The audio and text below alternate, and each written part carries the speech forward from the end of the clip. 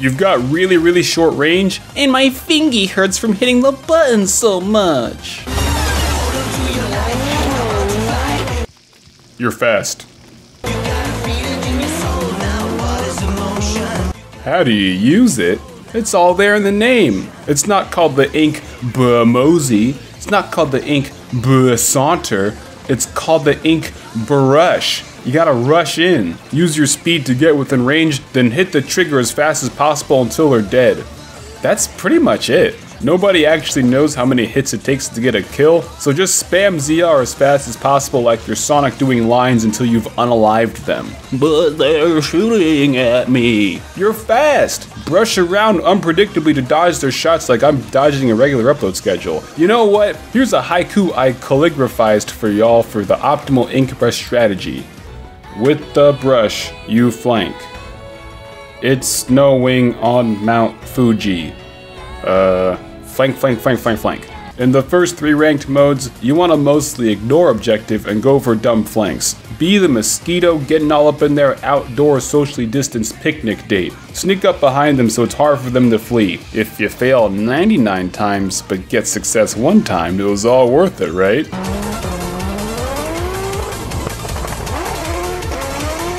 But in Clam Blitz, it's the opposite. Focus on objective, run around collecting clams like a Rhode Island-based marine biologist, and get some sick dunks. This mode was basically designed in a lab specifically for the Inkbrush.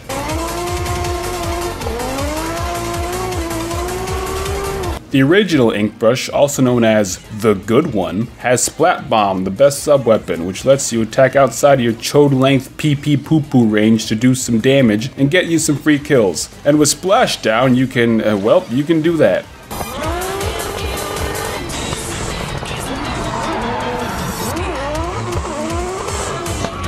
With the Inkbrush baguette, your sub-weapon is, you don't have a sub-weapon actually, but you do have Baller, which will aid you on your quest to go places you shouldn't be. Like you're a Facebook mom trying to overthrow the government, I mean...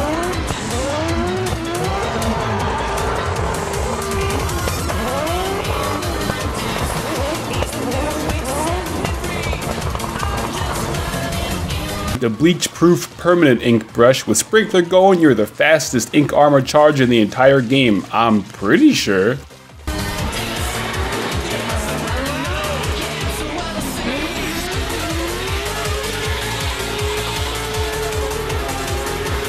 Now here's some Inkbrush tips from pro Inkbrusher Cora. As you all know, her and I have been totally legitly feuding these past couple weeks, but we decided to bury the hatchet, and as a showing of good faith, she even offered to throw in some pro Inkbrush Splatoon 2 tips. So let's hear it, Cora. You know what's so good about the world of Animal Crossing? It is so easy to make money. Why can't this be real life? Why can't we go pick some fruit and sell it and make bank? Even if we assume the bells are equal to yen, which means we're selling non-native fruit for $5 a pop, imagine going to your grocery store and selling the cashier an apple for $5. Real live apple trees can have anywhere from 80 to 150 apples on them, so you're making $750 per tree. Now just imagine turnips on a large spike week. 1 pocketful is 4,000 turnips. If your cashier feels like buying them for the max of $6.60, that is $26,400 in profit from 1 pocket. Why aren't we turnip farmers in real life? We've all clearly chosen the wrong career paths. Go to school for farming. I think that's the answer here.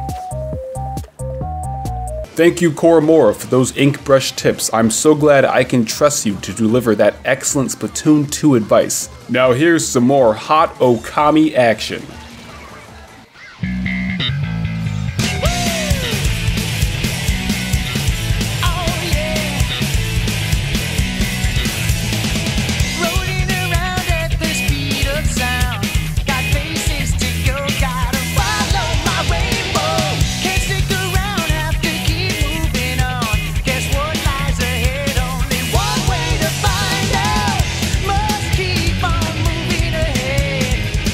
Time for